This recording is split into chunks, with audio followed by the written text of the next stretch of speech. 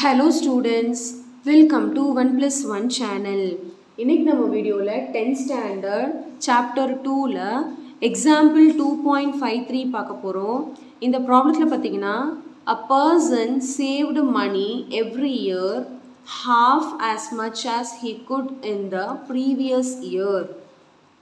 If he had totally saved 7,875 in 6 years, then how much did he save in the first year? அதாவது A ஓட value இங்கே கேட்குறாங்க.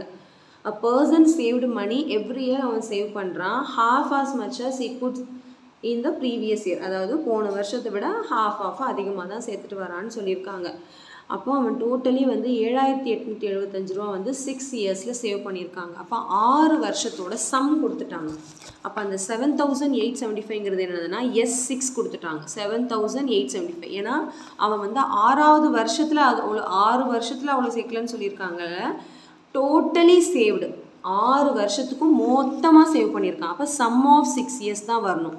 6th term கிடையாது, அதனால் நம்ம S6ன்னு தான் அதை எடுத்துக்க முடியும். இப்போ how much money he saved in the first year.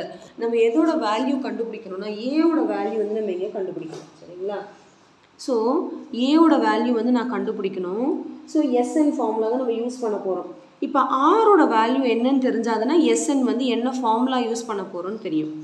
இப்போ கொஸ்டின் என்ன சொல்லியிருக்காங்கன்னா ஒரு வருஷமும் உள்ள டிஃப்ரென்ஸ் ரேஷியோ என்னன்னா பாதி அவன் அதிகமாக தான் சேர்த்துட்டு வராங்கிறதுனால ஆரை வந்து நம்ம 1/2 எடுத்துக்கிறோம். இந்த 1/2 வந்து லெஸ் தென் 1 இருக்கிறதுனால SNஓட formula 1A into 1 - R/n/1 - use பண்ண போகிறோம், சரிங்களா? இப்போ நான் வந்து S6 கண்டுபிடிக்க போகிறேன். ஏன்னா கொஸ்டினில் S6 தான் கொடுத்துருக்காங்க.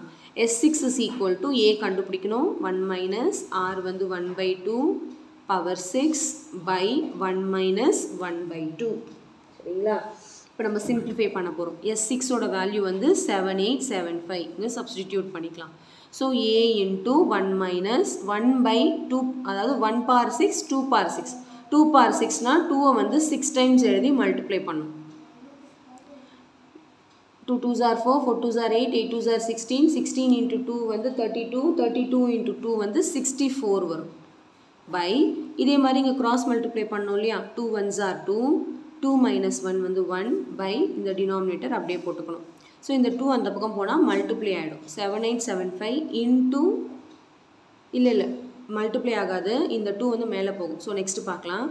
7875 ஈக்குவல் டு ஸோ நெக்ஸ்ட் என்ன வரும்னு பார்த்தீங்கன்னா A இன்ட்டு இங்கேயும் அதே மாதிரி கிராஸ் மல்டிப்ளை 64 1s are 64, 64 - 1 வந்து 63/64 by 1/2ன்னு வரும். இப்போ என்ன ஆகும்னா 7875 ஈக்குவல் டு A இன்ட்டு இந்த 64 அப்படியே கீழே இறங்கிடும், இந்த 2 அப்படியே மேலே போயிடும். அப்போ 63 into 2ன்னு வரும். இங்கே கீழே வந்து 64 into 1ன்னு வரும். ஸோ அந்த 1க்கு தான் வேல்யூலாம் நல்லா அப்படியே விட்டுடலாம். இப்போ இங்கேயே கேன்சல் பண்ணிவிட்டு அதுக்கப்புறம் கூட அந்த பக்கம் கொண்டு போகலாம், இல்லை அந்த பக்கமே கூட கேன்சல் பண்ணலாம், நம்ம இஷ்டம். ஸோ நான் இங்கேயே கேன்சல் பண்ணிடுறேன். 2 1s are 2, இங்கே 32 வரும். அதுக்கப்புறம் இது எதுவும் சேம் டேபிளில் கேன்சல் ஆகாது. ஸோ எல்லாத்தையும் அந்த பக்கம் கொண்டு போயிடுறேன். 7875 32 அந்த பக்கம் போனால் மேலே போயிடும், 63 இந்த பக்கம் வந்தால் கீழே வந்துடும், which is equal to A. இப்போ நம்ம கேன்சலேஷன் பண்ண போகிறோம்.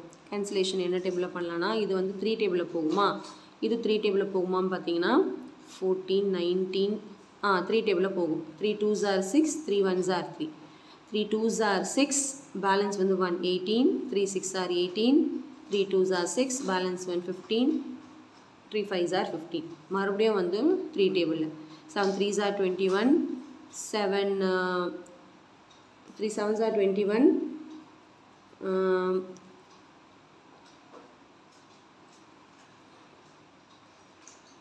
7 3s are 21, 7 8s are 24, balance 2 22, 7 3s are 21, balance 1 15, 5s are மறுபடியும் 7 டேபிளில் போகுமான்னு பார்த்தீங்கன்னா போகும். 7 1s are 7, 7 1s are 7, balance 1 17, 7 2s are 14, balance 3 35, 7 5s are 35. இப்போ மீதி இருக்கிறது A equal to 125 into 32.